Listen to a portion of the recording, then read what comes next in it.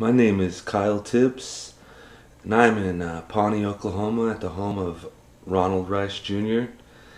And I'm doing this for Native American art class and for the Oklahoma State University Oral History Project. And can I get you to tell us your name? Ronald James Rice Jr.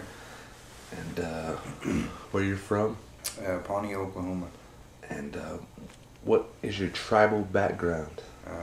3/4 Pawnee, 4th Potawatomi, and 4th Ioway.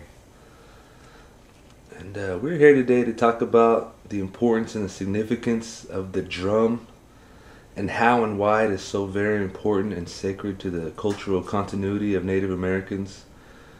And the drum is also known as the big drum, or in movies in Hollywood it is also called a war dance drum. And I would just like to ask you, what is the actual true meaning of the drum, or the essence, or where it comes from? Well, growing up, we were told things about, drum, and they referenced to, a long time ago when, we had to hunt for our food and gather and things like that, so we were told that there was a prayer that went along with everything, and a lot of times we needed animals for food and clothing and then also a drum, and then so that prayer, that's a big part of it, because we want things to go good for us, in the process. So try to apply that, to today, in the process of making a drum, to incorporate prayers into our thoughts and even during, before and after the process. And why is the drum so important as far as coming from creation time up until now, and what has kind of changed and what hasn't changed as far as the way we use the drum, the way our people see the drum? Today, it seems like there's more powwows and I'd say contests, whereas in the past, that it was more ceremonial use, and our tribe Pawnees, we have a visitation where our Wichita relatives, they come up from down south and they stay up here, and then that drum, it's the focal point of our doings and our ceremonies. While they're here, we have hand games and dances, and then there's all kinds of family songs, and so to me, there's still things that go on like that, in ceremonial dances, but then there's a lot of more I'd say where it's not just one tribe, it's just a mix of all tribes, like powwows, and then it's even real competitive today. There's contests and singing contests, and there's big money in it too, for our singers and stuff. So there is a big difference between what you're going to be singing for and what the drum's going to be actually used for. But a lot of times it can be used for all of that, because that's part of that prayer, that it's going to help or make someone feel good, and that's what it's intended for, to lift spirits up. It's got a good spirit in it.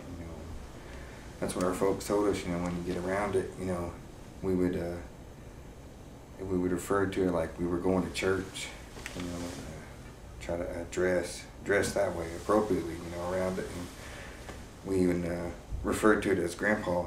We called it Uppit, in Pawnee, and that's how we're supposed to treat it. Real respectable around, like you was around your grandpa, or an old man.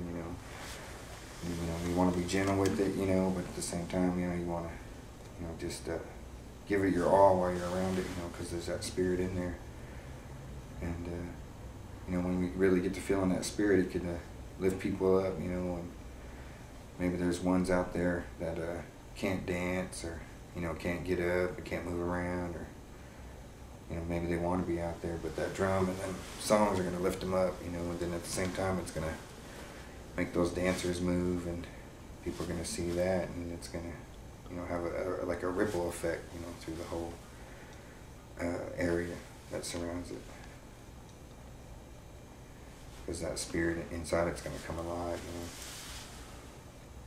you know. And I would also like for you to talk about like the living spirit of the animal hide and the wood, and all things that, you know, have a spirit, and talk about the belief and you know, how the wholeness and the oneness with all of creation, you know, that the drum kind of represents.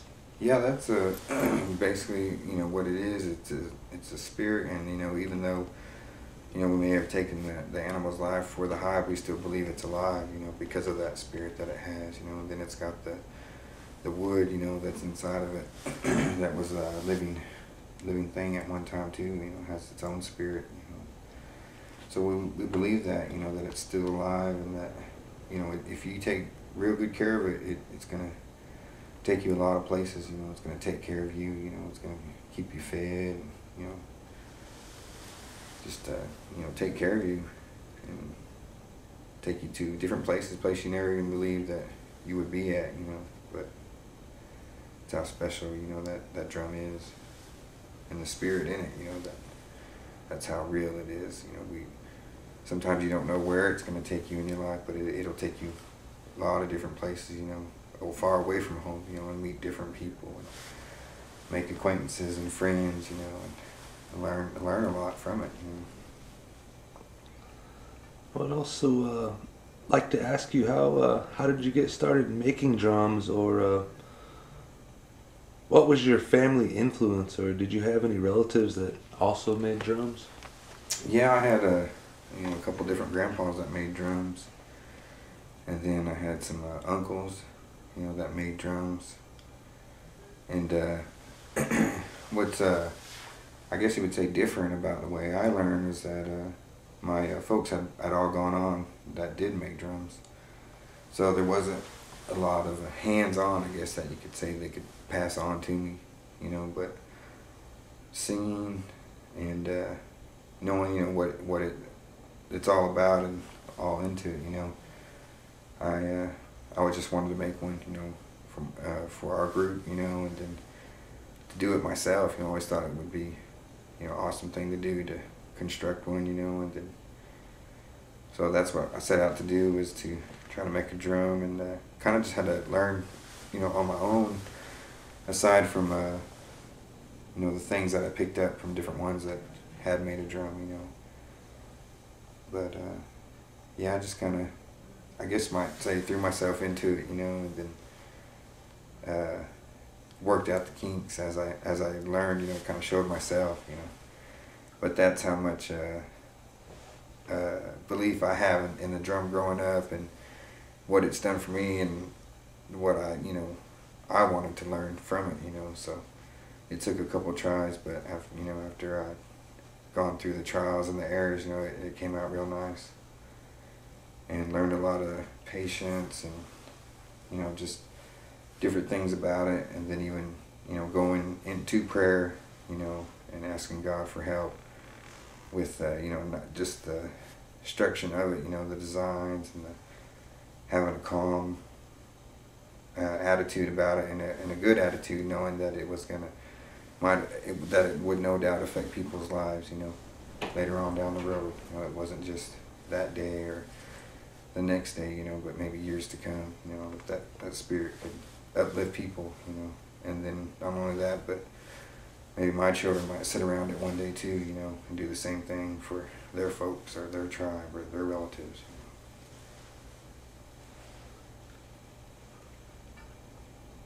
And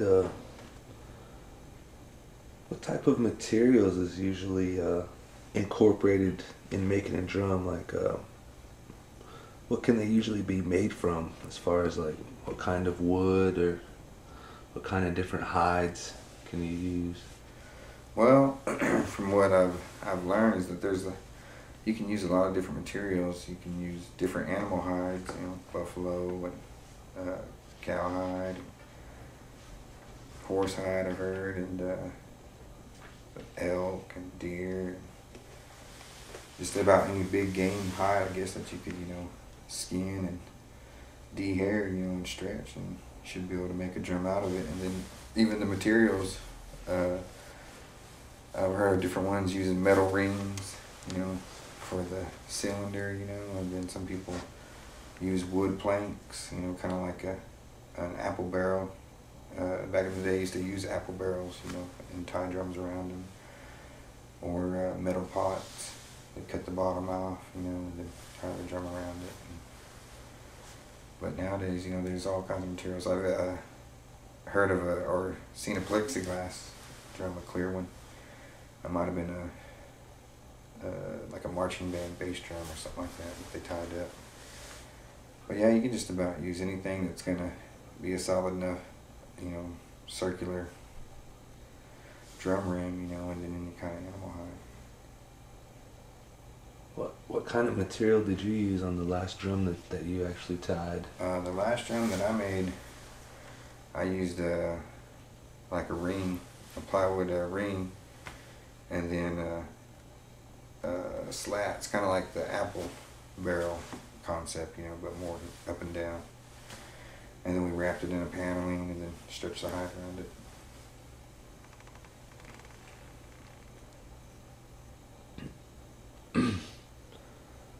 I guess there's even ways where they'll soak a flat piece of wood and then they'll bend it in a circle and it'll dry out so that it's just one whole piece. And how do you normally have to prepare the hide and the lace? Like, what's the process as far as, say you get a hide and it has the hair on it and you want to get it ready to tie up a drum? Like, what's kind of the process there that they have to kind of go through in order to... Well, if you don't have to skin the animal, then you just get the hide. You're going to more than likely get it with, you know, some of the remains on the inside, and you're going to have to stretch it out and skin all the fat and everything from the inside down to the skin.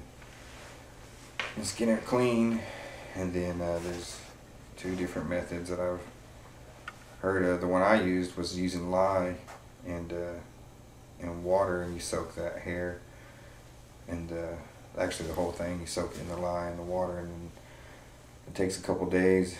It loosens up the hair, the pores the lye does, and then the hair will come out, fall out. You have to scrape it all out too, and then from there you just keep washing, you know, washing your rawhide until it's clean enough to work with. But the other process of it, they use I guess it's an older method, is the charcoals. They'll use hot charcoals, and then they'll roll the hide in that, and I guess it takes the hair off, it takes it out. But still, no matter which way you go, you know, there's a lot of work in cleaning your own hide and de-hairing it. It's a lot harder than it looks, to say the least. And then dealing with the smell, the aroma, is a lot to deal with, a lot to handle. And is there any type of special tools or anything that you use as far as being able to cut the materials, or just a lot of time and patience? Yeah, that, and I mean a real good sharp knife, and a lot of I guess premeditating as far as measurements go, you know, because you know not all hides are the same, and you don't. It's not like you have a you know, an outline to go by. You know, you kind of just have to take your time, and then it's real flimsy. It's all wet and slippery, so it's kind of hard to work with. You know, you have to have a real sharp knife and a steady hand.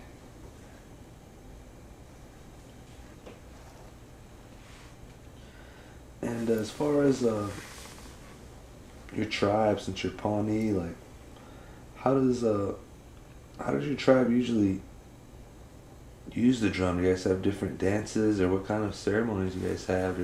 Yeah, I touched on it a little bit. We have our Wichita visitation is a Guskahara dance, and we alternate. You know, when we'll go down there one year, and then the next year they'll come up here in the camp. You know, for a week, and then we play hand game, and then we have a dance. You know, on the last day, and the drum is a big part of that, and then we have other ceremonies in our tribe that we use the drum for. And not only that, but we have a real big celebration for our veterans here at Pawnee, and been having it for quite some years now. And it's the main thing of that dance is the drum. You know, because you know, I heard someone say, you know, without it, you know, there wouldn't be no dance. You know, and no dancers, and so it's the heartbeat of our ceremonies and our dances, and it's the, you know, and it's right in the center. You know, that's how, you know, that's where it sits for us. So it's the main piece. And then we also have tail dances over here at our roundhouse here in Pawnee, and you know, it's the same thing there. You know, we treat it with respect, and you know, we even feed our singers first.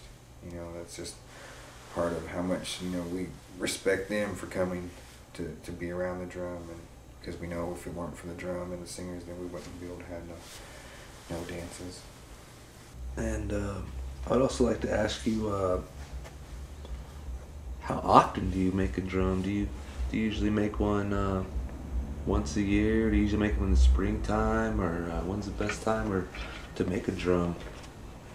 Well, I'm sure that, you know, there's many different answers for that, you know, and you know, myself, I don't claim to know everything about making drums, and you know, even the reasons for why people do or when they do. But you know, myself, I've been told that, you know, that a lot of times they make drums in the wintertime because of the smell, you know, dealing with the raw flesh, and that it was easier to work with it because it was cold out, and you know, that smell wouldn't bother you so much.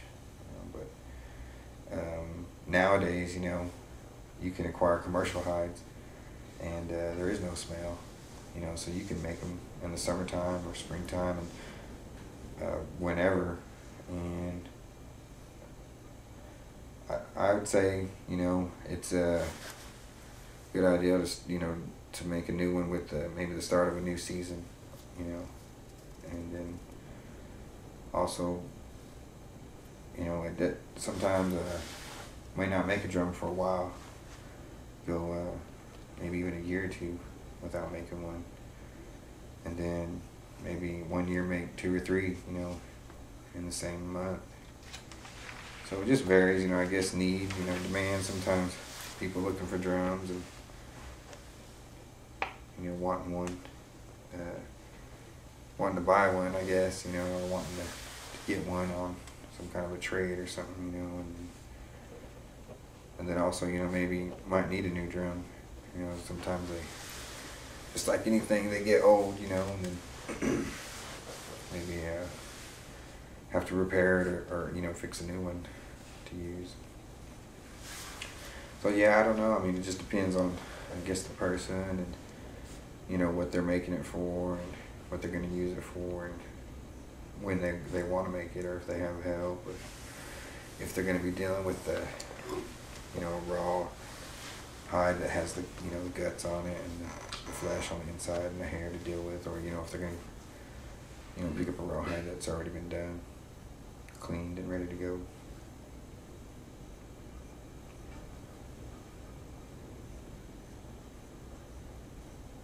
So for me, there is no real, I guess you could say, specific time of the year to make one. You know, just whenever it comes up or comes around, you know, it needs to be done.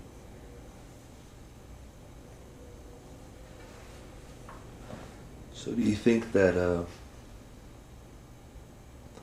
like I'm Cheyenne, Southern Cheyenne, and our people, we say that the drum can gather power from weather, kind of like a rainstorm, like in the springtime, or sometimes they say that's a good time to maybe make something like that, as far as using the animal hides, and the spirit that's involved that goes into it. Yeah, I would agree with that. I mean, that to me sounds real logical, and then it's good, like a lot of things start new, in the springtime, For us as Native Americans, it's referred to as Indian New Year, springtime. So, I mean, to me that goes right along with it, it'd be new start, fresh, new beginnings, new prayers.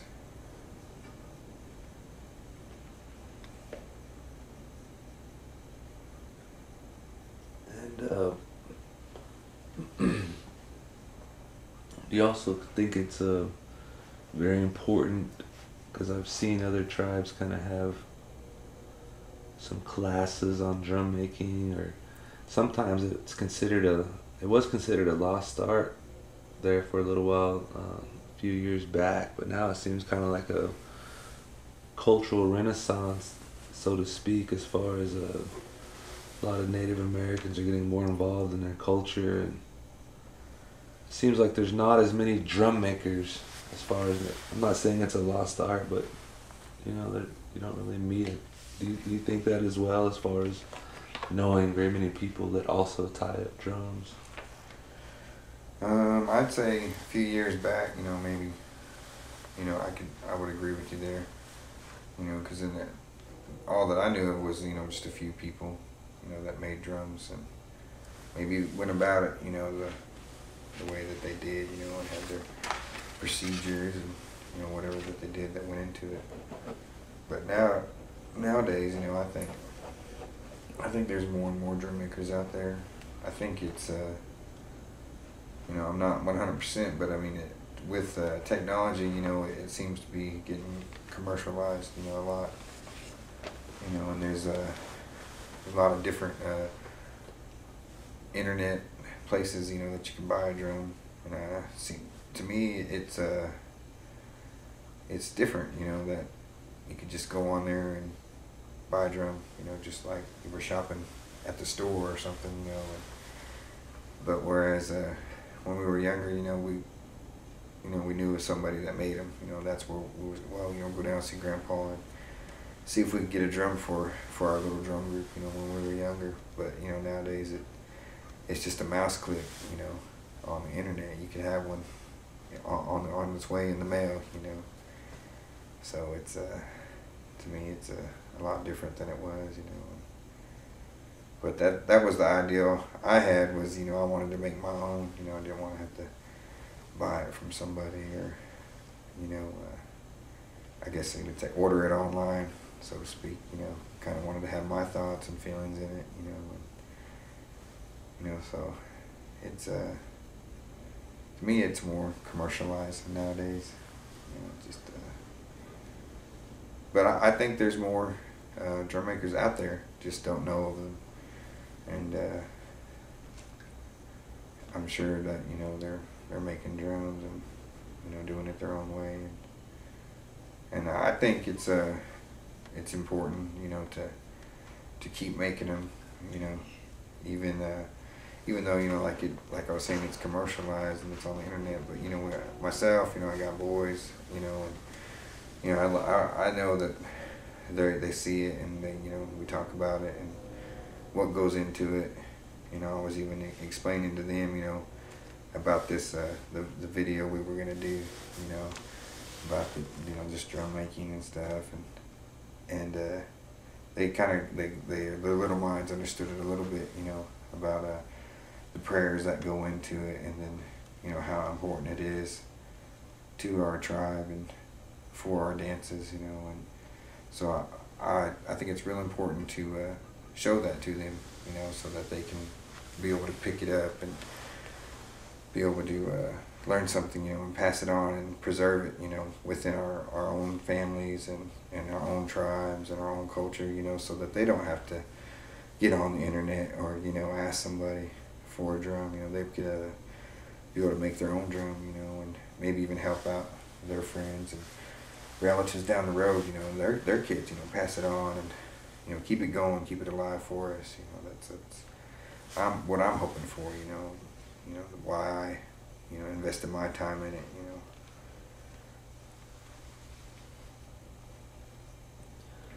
So that kind of brings us full circle back to what I was talking about, the importance and the significance of the drum, and why it is important, and how it is used in almost every ceremony, everything that we do as Native Americans, and how our cultural continuity, and how we want to kind of keep things going. And do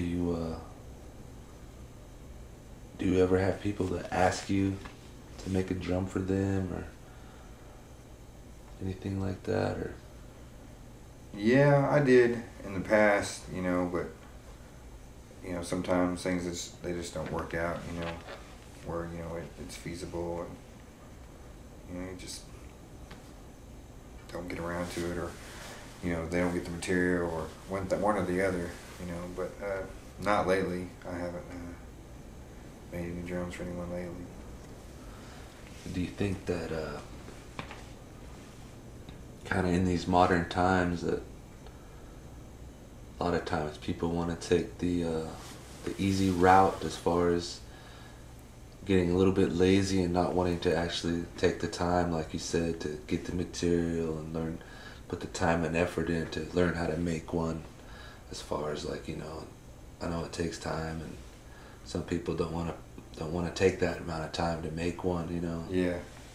Yeah, I mean, I can't say, anyone in particular, but, I could see that, with, the generations, today, it may, seem a lot easier and quicker, just to buy one or get a hold of one somewhere and get around it and sing. But I think, if a person was to make their own drum, and then, or even all the group members help make a drum, there's a different feeling that goes along with it, more of a connection with that particular drum and those particular people and the songs that they're going to sing, because of, and like we were talking about the prayer, and then the thought that goes into it, and, being thankful for it and then what it's going to do for them, in the future. So I could see, a person wanting to take like you said, we were saying, the easy route out, and being a quicker process of just getting a drum and singing. But, then to me, the person that's going to take the time and effort to construct one or put their emotions and feelings into it, and then their prayers, then that spirit, it might be there for them a little bit more, because of the connection they have with it. Because, being around singing, to me it's like a machine, when everyone's in sync, and all the sticks are together on that drum, then it to me it unlocks a spirit in that drum, and it's all a connection, with the singers and the drum and the songs, the feelings they have, and the spirit, and the emotions that they got in their songs, and their feelings and their music.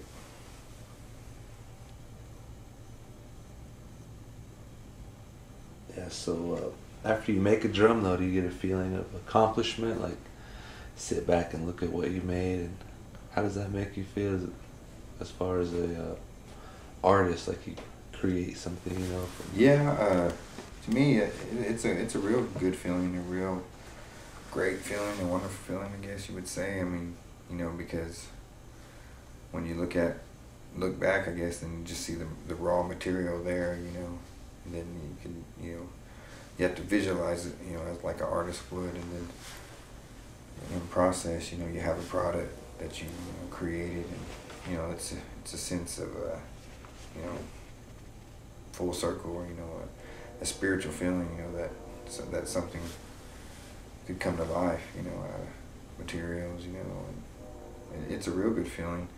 I'd say even a little bit more on top of that, there's when you get to sit around it and sing, and you get that feeling of that spirit that's in that drum.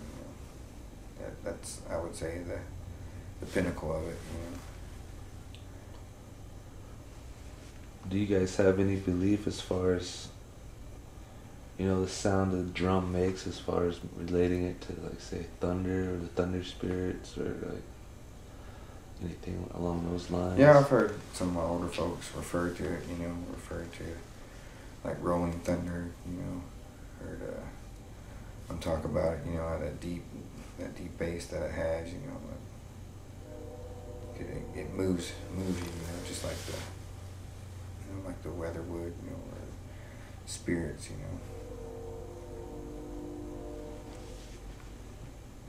Yeah, I was wanting to ask you about that, how the power that, the spirit that comes out, and, like, the power that it has.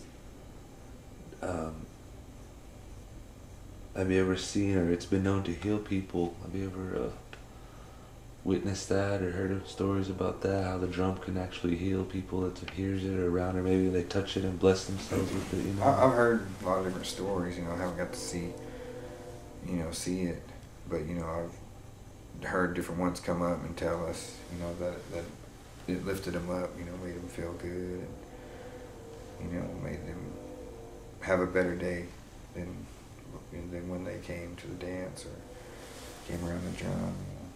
I've heard stories of people that couldn't walk, get up and dance and walk because of that drum. But I personally haven't seen that.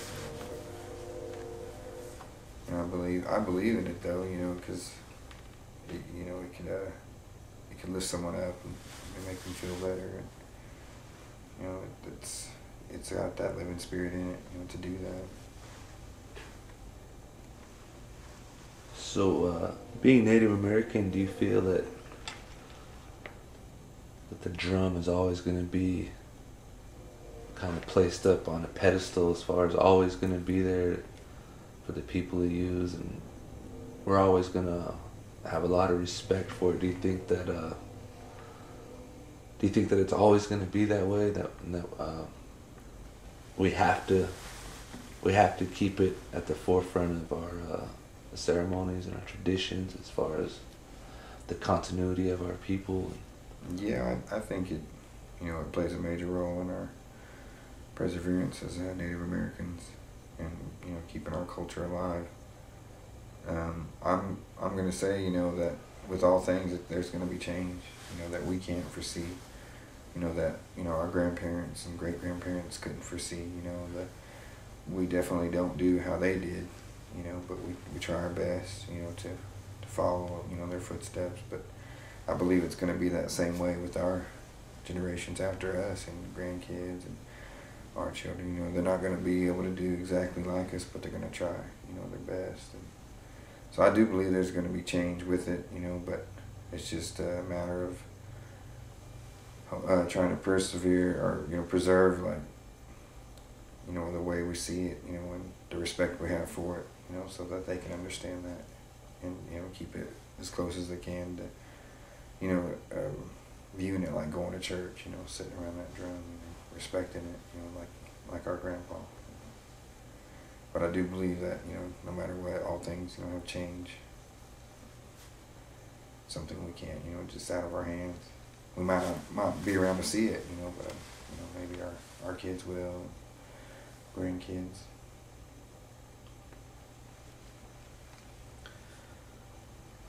So, as far as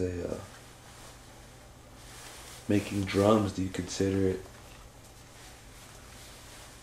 Have you ever actually called it an art, as far as like an art form, even though you know how to make them, but do you consider it an art form, or more or less just a tradition, a family tradition that's been passed down that you're trying to perpetuate and propel, and allow your kids and children to see it as far as, a cultural experience? Well, I believe it could be both, It could be, a piece of art, and then, at the same time it's a functional piece of art, a traditional functional piece of art that we are trying to preserve. Have you ever seen them used in other areas than say, at a ceremony or a powwow or a dance? Yeah, I've seen non-native Americans use them as tables, you know, coffee tables or end tables or pieces of furniture, you know, basically. Some of them put them in cases or hang them on walls, you know, more or less just a display, you know. And I believe that they're art, but functional pieces of art, you know, to me, if they're going to be what you would call a spiritual, you know, drum to us as Native Americans. If it's going to have the spirit, then it's going to have to be used, you know. I mean, we don't, to me, don't make a drum to hang on the wall, you know. We don't make one to set our coffee on. And I mean, it don't, that's not its purpose, you know. It might be art and it might be something beautiful to someone without the understanding of it, but to us, you know, there's a lot more to it than just putting it on display. You know, it's alive, you know, and you wouldn't want to, you know, your grandpa, he don't want to be put up on the shelf, you know. And way back to our folks, you know, they wouldn't just use it for you know, something to, you know, just put on display. You know, it had a purpose. Well, I guess I'd like to ask kind of maybe for you to describe kind of the process as far as maybe cutting the hide, or maybe lacing one up, or kind of how does that work as far as the process goes of actually tying one, as far as what's that process? Well, no matter, you know, what kind of hide you got, once you get to your rawhide point where you're going to have to soak it in water, you know, and it's going to get pliable to use, you know, because it's going to start stretching and start, you know, get saturated with water, then you're going to want to start cutting it out, you know. So what I used was like a pattern, you know, maybe a sheet or a cloth or something to lay over the drum to get an idea of how big you wanted your covers to be, and then lay that out, and then, you know, kind of just trace it out and cut your circles out of your two pieces. A lot of times, to me, the trickiest part is sometimes we don't get, you know, enough hide. We just get barely enough, you know. And so the hard part is getting the lace out of what's left, having to work your way around that. But once you get all, you know, your hides cut out, your circles and your lace, and then you're gonna need to put some holes in it. Some people, they cut notches with knives. Some people will use drill bits and drill, you know, circles in them. And then there's hole punches you can use too, leather hole punches. But once you get your holes and your lace ready, then you lace it up. Then there's a lot of different ways that people lace their drums, you know. Some use a single lace, and some crisscross it or double it, or, you know, it just depends on the person. And to me, that is where it becomes more of an art, I guess, because then you can, for a drum maker, then you're going to see different drums, and you can say, wow, this person makes it like that. This person makes it kind of similar to how I make them, you know. And then there's even different shapes and, you know, different widths and different, just all around different ideals of how they make a drum. And to me, that then it starts to become, you know, your own art, you know, because you're going to stand out one way or another based on how you make your drums, or how you tie them, or how they sound, or, you know, people are going to like one more than the other, you know. I guess it, you know, it just does different animal hides and different wood make for a different sound, different tone? Yeah, I would say it definitely does. You know, you're going to have thicker hides and thinner hides, and people are going to tie them tighter or looser, you know, and then the tighter, the higher the pitch, you know, and the thinner, the higher the pitch. And then you're going to have thicker hides and maybe tied not as tight, and they're going to have deeper pitches. And it's going to resonate and vibrate through the wood that's on the inside, depending on what kind of wood it is, you know, and whether or not it's going to absorb the vibrations, or if it's just going to, you know, be like a baffle, I guess. You know, some people even have an air pocket for it to come out. Just depends, you know, on the drum maker, I guess, and what he's looking for. So once you get a drum tied and you said the hide was wet, how long do you have to wait before the drum is ready to be used? Well, it just depends, you know, on dry time. You know, if it's middle of the summer or springtime, you know, you put it outside, the sun's going to dry it pretty quick, you know. I'd say you could have a drum dried out, you know, depending on how thick the hide is, in one day, depending on if the sun was out all day. But, you know, colder conditions, it's going to take longer, and you may not have the luxury of the sun. You know, you may have to dry it with, you know, another process, heaters or lights or wood stoves or a stove, you know. And once it's dried, can you reheat him in order to get that better sound or a higher pitched sound, or how does that work?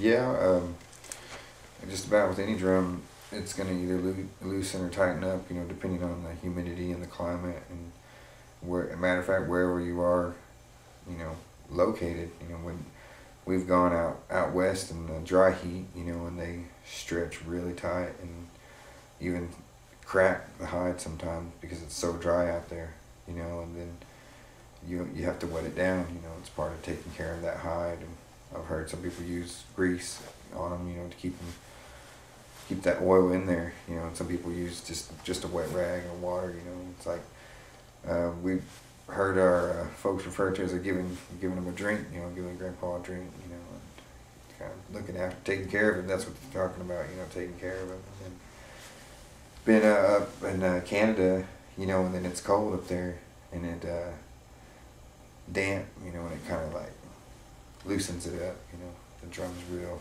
flimsy and loose and changes the whole tone, and then, you know, we'll have to use some kind of a heat to tighten it up.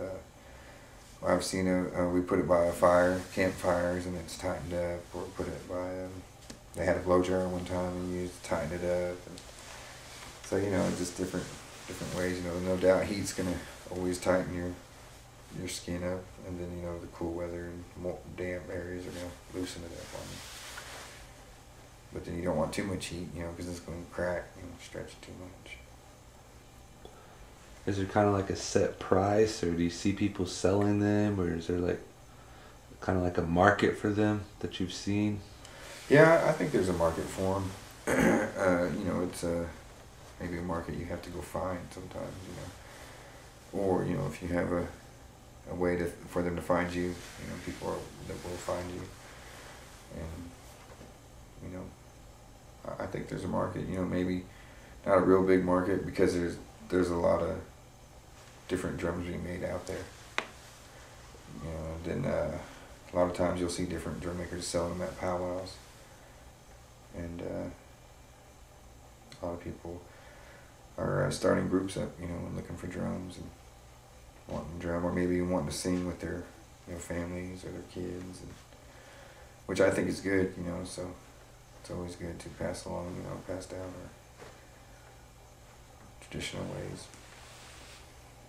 So have you ever been asked by a school or a college or anyone to come in and give any demonstrations on how to tie a drum, or talk to some school kids or anything like that? Yeah, well, one time we were asked to go up to Lawrence, Kansas, at Haskell Indian Nation University, and we did a demonstration on drums, talking about tying them, and just went into them and the process, and then just elaborated a little bit on etiquette, you know, around the drum, and then shared some songs with them also. And I've done little demonstrations for kids' schools, you know, here around different areas. Explain drum making and its relevance to the history of Native American art? Well, I think drum making, it has a real important relevance, you know, in art history. I just don't, I don't believe, you know, for it being the most important thing, you know, and being what all our ceremonies and dances are centered around, that it's been recorded. You know, it hasn't really been recorded that I know of. You know, there hasn't been many drum makers that have been noted, I guess, or put down in books and history. But then, you know, at the same time, maybe, you know, there's a reason for that. You know, maybe they didn't want it commercialized. You know, even though to me it might already be there, you know, kind of headed in that direction, and already a lot of people are out there making drums and selling them, you know, for the profit, you know. But maybe that's why, you know, the drum makers from in the past who they might have sold them, but it wasn't all about the profit. You know, it was more about the spirit and you know, passing on the scene and encouraging, you know, maybe younger singers. You know, because I had an uncle tell me, you know, when he was, you know, learning to sing, there wasn't a lot of young people around the drum, mostly older people. So I see it being, you know, that maybe some of those drum makers from then, you know, they didn't want it commercialized, or maybe they didn't want to, you know, get it down in a recording or publicize it too much, because they were trying to pass on something, you know, more traditional and spiritual. But, you know, I believe that it's a real important, you know, functional piece of art, you know, today. You know, it's something that, you know, it's a living spirit, you know, and it's real powerful, you know, important to our culture and people, you know. So I believe, you know, it has a real importance in art history. It just hasn't been documented that I know of, you know. Just, you know, like I was saying, maybe there's reasons for that, you know, or, you know, perhaps, you know, it's time that it gets documented, you know. Do you feel that Native Americans in general sometimes don't like the fact that things are commercialized, or that they're kind of stolen in a way that some people try to copy our ways? Well, I believe that, you know, there's more, I guess you would say, traditional, you know, Native Americans, or that are, you know, live with more of their cultural upbringing, that feel like, you know, it's better off keeping it, you know, within their family or to themselves, or, you know, hanging on to it so that it doesn't get to, you know, commercialized, you know, perspective, or, you know, or just everybody, you know, has a drum, or, you know, or maybe even not respecting it, you know, the way that they were taught, you know, or that it, you know, passing the drum on, you know, has to have that respect that goes with it. So yeah, I do believe, with that in mind, you know, there are different Native Americans that, you know, they want to keep it to themselves, you know, and not share, you know, too much of it. But, you know, and along with those thoughts too, if you know, what if you, to say that they didn't share it with anyone and then they passed on, you know, then you got a situation where maybe their art form didn't get passed on to their next generation because they were so tied with it. So I guess it could work both ways. Okay, we're here at the home of Ron Rice in Pawnee, Oklahoma. We have Jason Campos, a Pawnee tribal member, on the left, and Ron Rice on the right. And we're going to tie up a drum using elk hide. We have the tops already cut out and placed on there. We have the lace already cut out. And we're going to tie them up.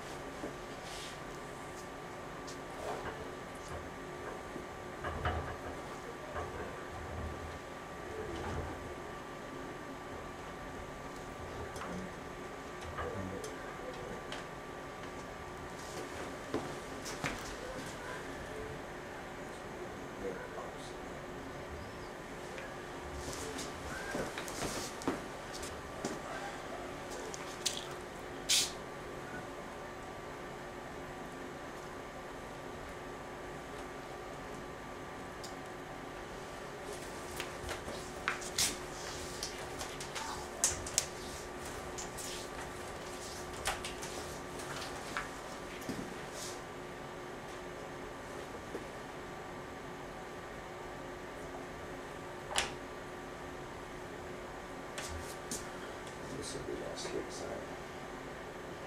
rough side, slick side, rough side, slick side.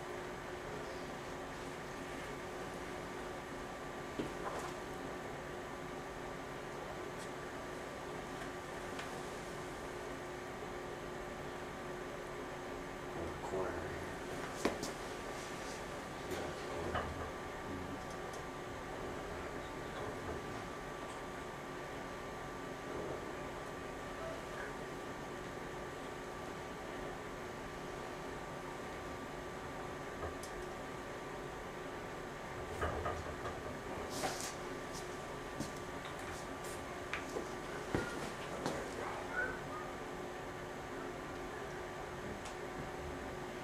Turn around and go that side.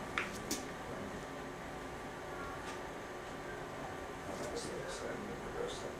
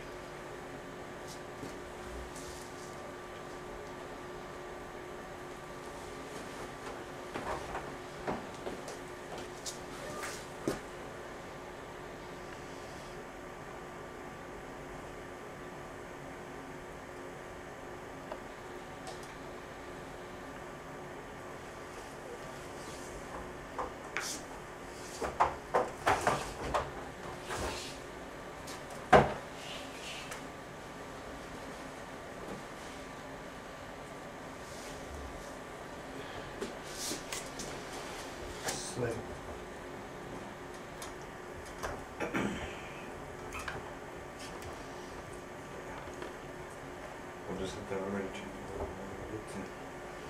That spot.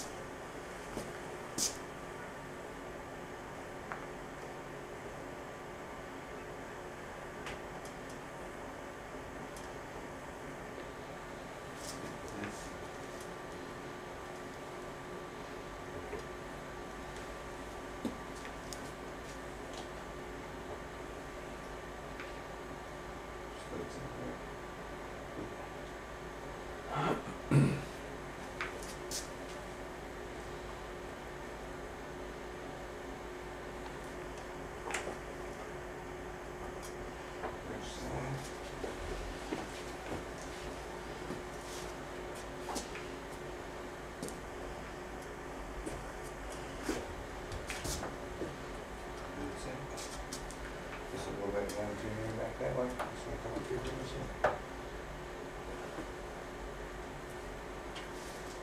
Or actually, we'll go down and then that way. We'll go up so that it has one to catch on. So we'll start. Actually, this looks pretty good.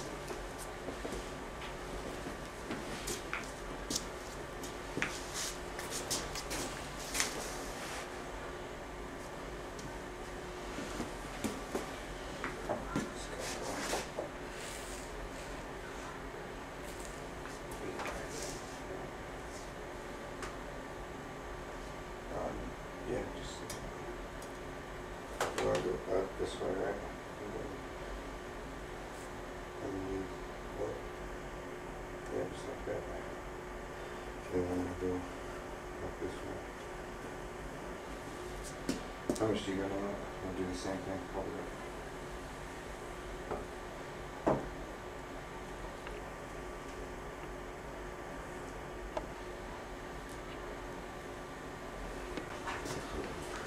Go anywhere and walk around here. Right. Okay, so Ron and Jason, we have the drum laced up, sort of like a shoelace. And we're gonna tighten it up.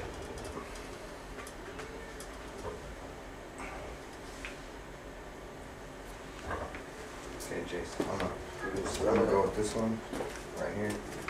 I'm gonna work this one, okay? I'm gonna work this one behind. So I'm saying, golden strip right there? No, because it's already behind this. Okay. On that side. I'm just gonna start working one, and I'll go so far.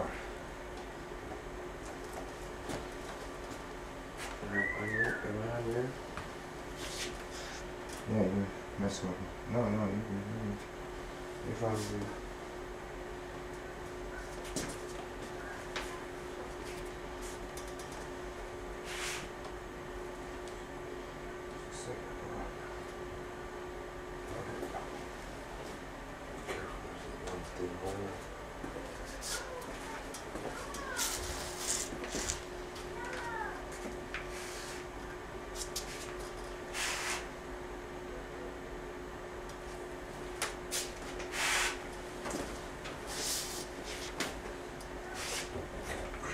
Supposed to be coming this way, towards us. This way. Alright, Jason, just follow me with that.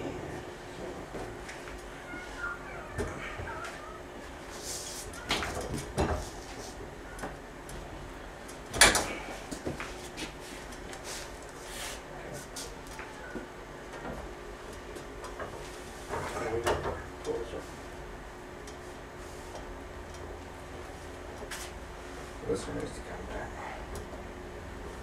See, our ends are over here. So that's where we got. That's where we got. Where's my hand at?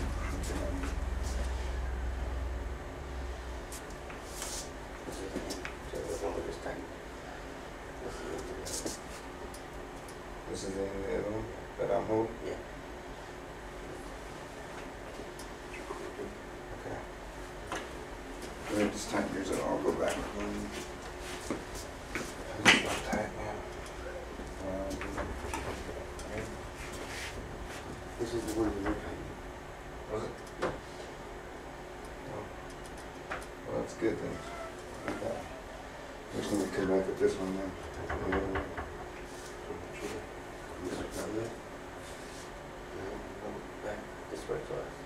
So you probably on this one, right?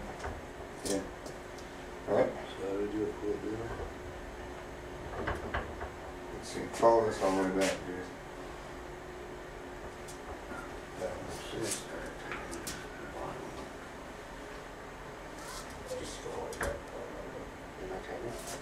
Yes. No. Just follow it back so I know where it stops at on this side.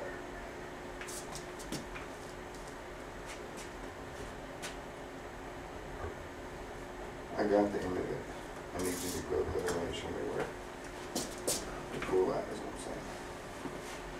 Follow this one all the way back over in here. That's all. So anything, walk it back.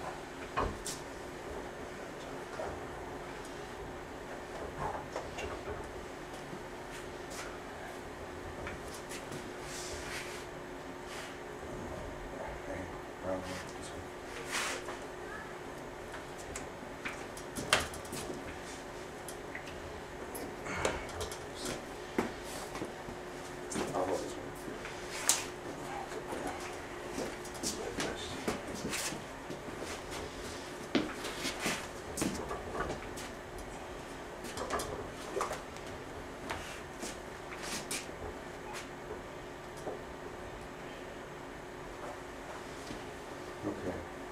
So what we're going to do is come up this one and then back down through here. We'll go an extra one.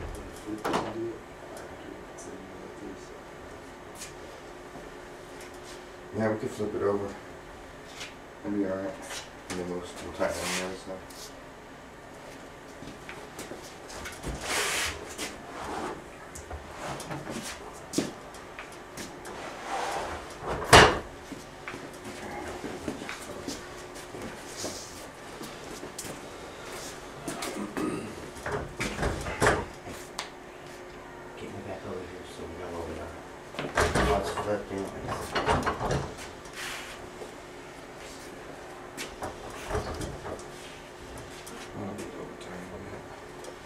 Okay, so in order to start where we started,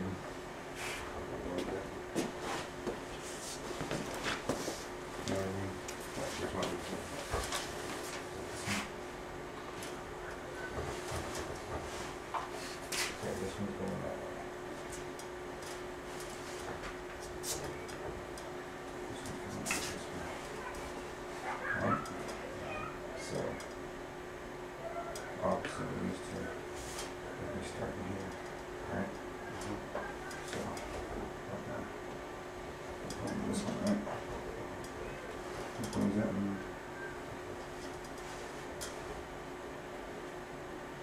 Yeah, I'll take it up. We're gonna take me there because it's confusing.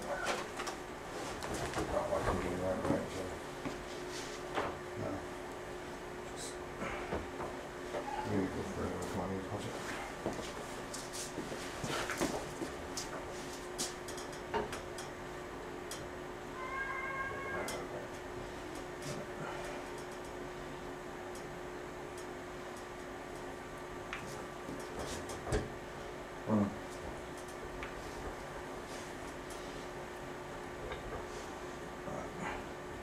Go down to there like that.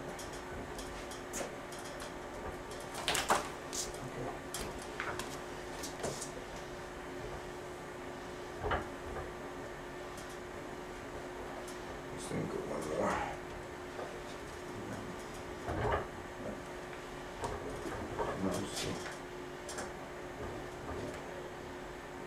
Is that the one that's on? Or what? That's the other one? Okay.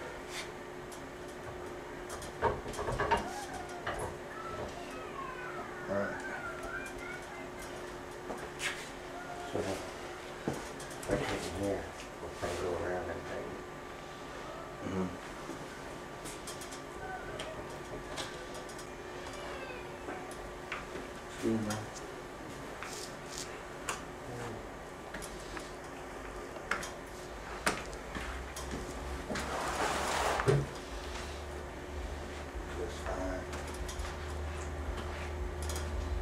And there's the finished product.